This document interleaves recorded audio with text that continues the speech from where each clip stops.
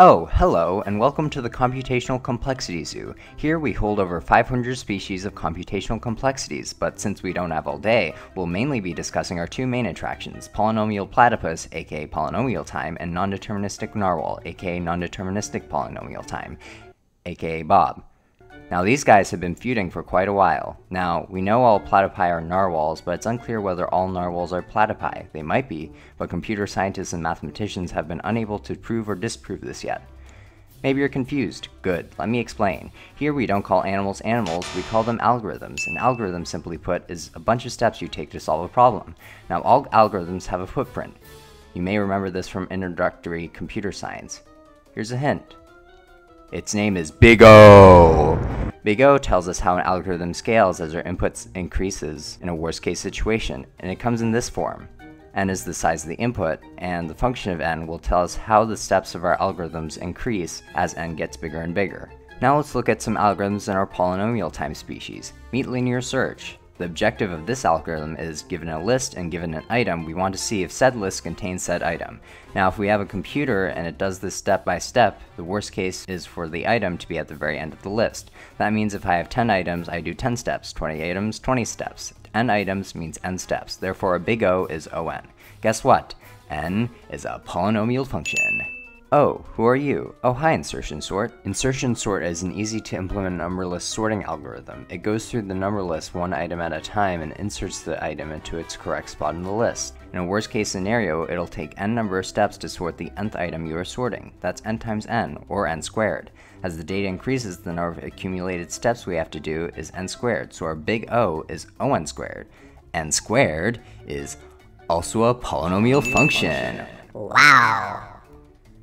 There's also a whole bunch of other number sorting algorithms, but let's steer clear of bubble sort. That's right, bubble sort, you heard me. Nobody likes you. You've only ever been a disappointment to your people and family.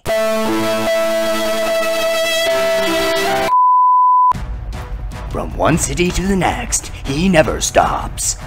Destined to find the shortest route, he's a salesman, and he travels. He is the Traveling Salesman. The Traveling Salesman problem is a famous problem in computer science that falls under our non-deterministic polynomial time species. Here's the problem. Our salesman wants to travel to a whole bunch of cities very quickly. Therefore, he wants to know, given an n amount of cities on a map, does there exist a path connecting every single city shorter or equal to length L? Well, an easy way to do this is to check every possible route the salesman can take. Simple, right? 4 cities, we check 3 routes. 5 cities, 12 routes. 30 cities, about 4.42 million routes.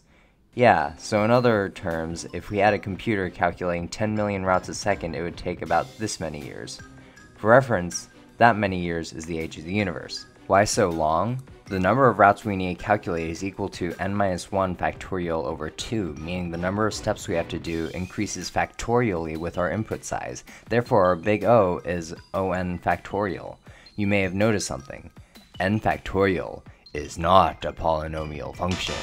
However, theoretically, if we could execute this algorithm non-deterministically, meaning we check all possible routes simultaneously, we can solve this problem in polynomial time.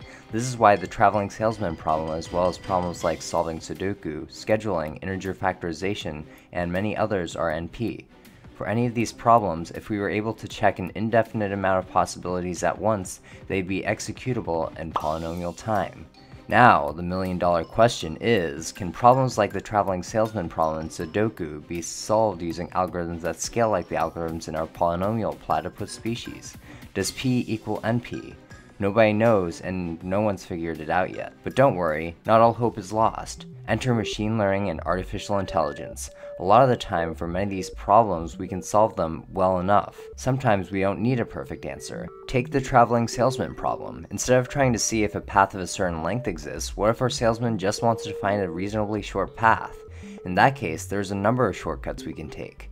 Take evolutionary algorithms, for example. An evolutionary algorithm is a simple type of artificial intelligence that uses Mother Nature as a model to solve problems. So if we want to find a short path for a salesman, we just need a few ingredients. figure out a chromosomal way to represent all of our solutions, and a way to judge how fit these solutions are, otherwise known as a cost function. Once we have these things, we can generate a random starting population, then kill off the least fit solutions, read the fit ones, throw in a few mutations and crossovers, generate a new population, and then repeat, over and over and over again. Eventually, your salesman should have a reasonably short path in a reasonably short amount of time. Well, I hope you enjoyed that very brief tour of computational complexity theory. Goodbye!